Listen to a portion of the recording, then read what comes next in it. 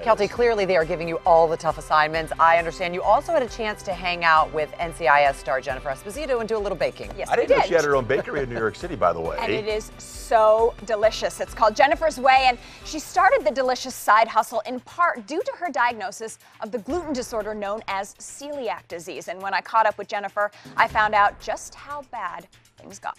So talk to me about when you knew you were sick and what those symptoms were like. I always was sick since I was a child. The symptoms are all over the map. I'm having extreme back pain. I have sinus infections all the time.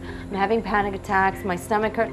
And they look at you like either you're a female, it's hormones, you're stressed. Did people ever say to you, you're just crazy?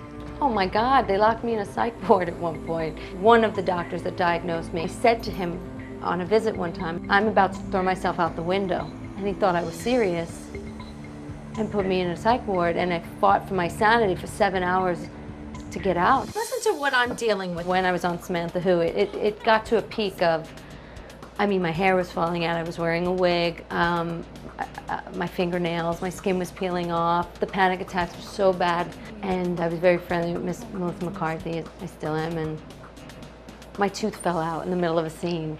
And she's like, you are sick. It was like, I know.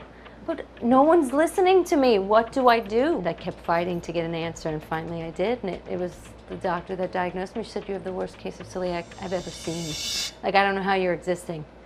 How on earth were you handling all the symptoms and also shining in Hollywood? Sheer perseverance. Just keep going, just keep going. And I did.